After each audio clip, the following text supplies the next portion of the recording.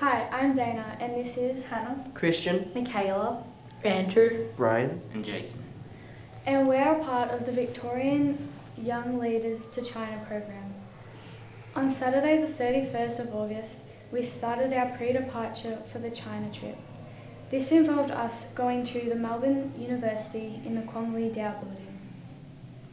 When we arrived, we started by looking around the university and finding traditional activities and clothing. We all then had a formal presentation introducing us to what the weekend was going to look like, as well as what to expect on the China trip.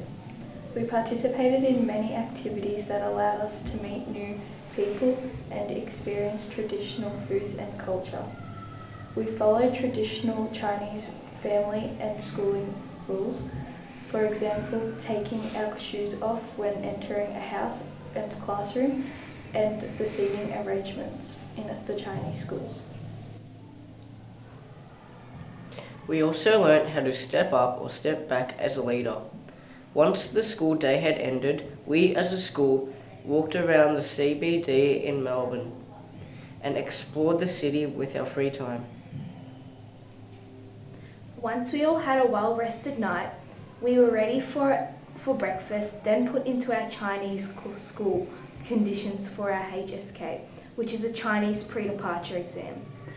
After that, we continued our school classes, which helped prepare us for China, and then it was already time to depart from our trip. this pre-departure camp helped prepare us thoroughly and gave us tips for China, which made us all more confident and excited for China.